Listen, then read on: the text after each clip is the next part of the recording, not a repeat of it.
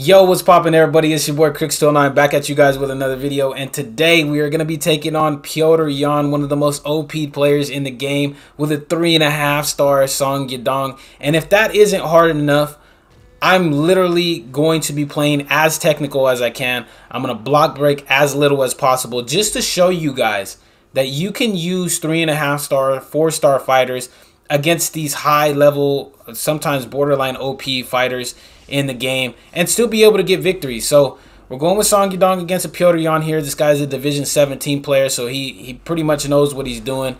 It's going to be a very challenging matchup. We can't go head-to-head with Petr Yan like that and try to block break him.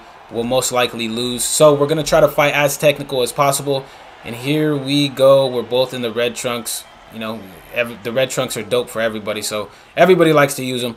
So here we're trying to close the distance just a little bit, get a good gauge for what he's gonna do. He immediately hits that back foot and then goes with the switch kick, so that let me know he's not just gonna headhunt.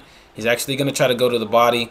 We're taking our time, feigning, trying to draw out a reaction. There we drew out a reaction with the leg kick, so he knows that Petr Yan's weakness is his legs. So he's gonna try to block it. Good switch kick by him right there into a hook, and then another switch kick.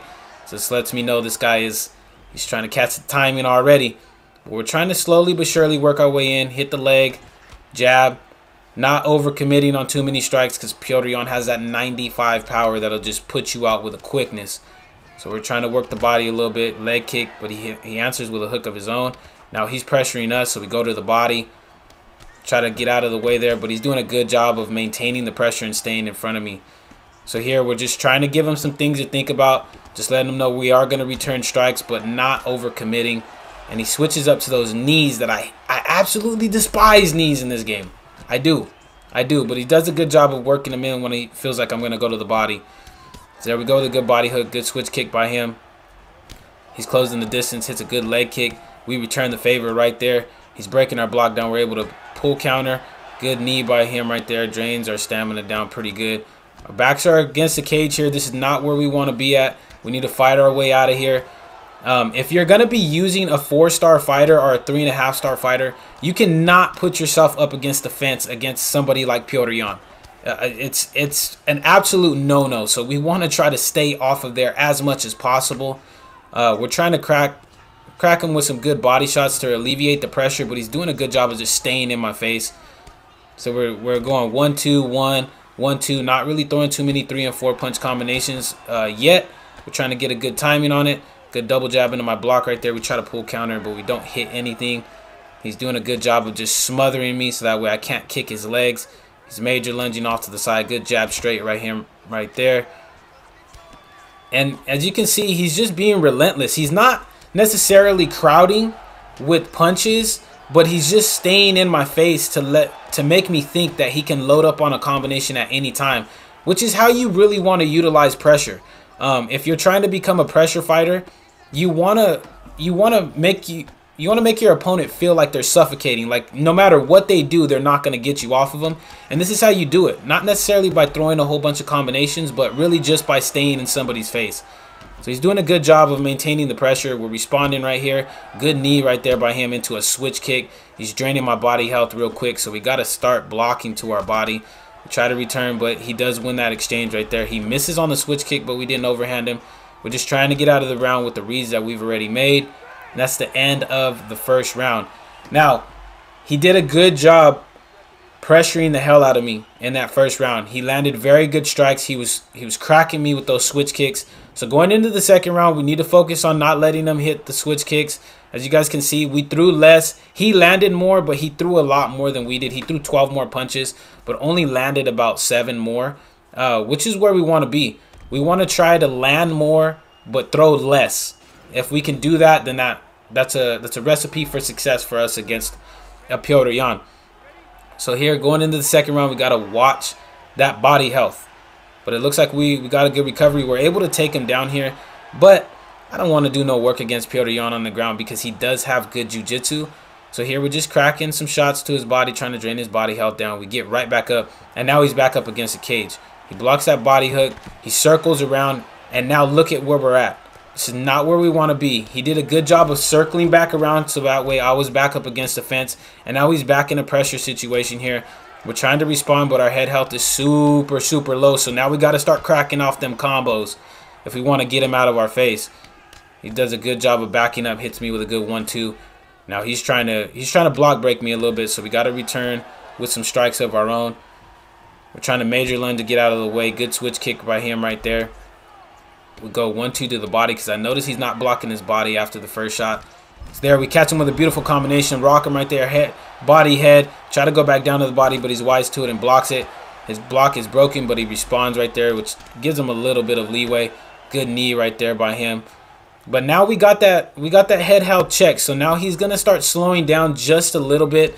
He has to respect us because we got that rock. So it's gonna make for a little bit of an easier fight and an easier time with that pressure. So see, he's backing up. He catches us with a good head kick right there. Tries to jump down into our full guard, but we up kick him. So now it's rock for rock, but he's actually ahead in this round because he got the knockdown. So we need to try to get the momentum back just a little bit, because if we let it go, Petr Yan he'll just take that momentum and just absolutely run with it. So we're trying to pressure him a little bit, trying to gain the center of the octagon back. He goes with another head kick. We're able to block that one. But here we're block breaking. Good switch kick to the body by him. Going down to the body, pressuring him now. But he's cracking off them switch kicks, even backing up. And look at him. He's trying to circle back again. Flying knee attempt misses. Go to the body. Don't land to the head. Jab into his block. Good 1-2 by him right there. Catches us. Now he's trying to pressure. But look at the difference in this round compared to last round. We are not letting him keep us up against the cage anymore. And that's because we were able to do that because we actually got that rock at the beginning of this round. So now he's feigning off leg kicks, trying to crack him into straights. There it is again. Go jab, leg kick. Able to get that one off. He hits us with a good leg kick of his own. Another one right there. So he's privy to what we're trying to do with those leg kicks, and he's answering back. Slip straight into double body shot, lands right there. Try to break his block with a good combination, catch him with a good lead uppercut. And now look, we're backing up to the fence. We don't want that, so we circle out right there. Hits us, tries to hit us with a good front kick right there, but it doesn't land. Now we're exchanging in the pocket. Even though Song Yadong is a 3.5 star, he catches us with a good front kick right there. Now we're in trouble going back down to the body, but we rock him back right here with 5 seconds left in the round. We get another rock as the round ends.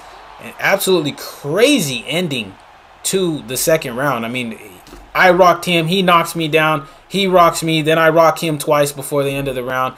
It's just a crazy set of events that happened at the end there. There's that beautifully timed head kick by him, just absolutely annihilated us.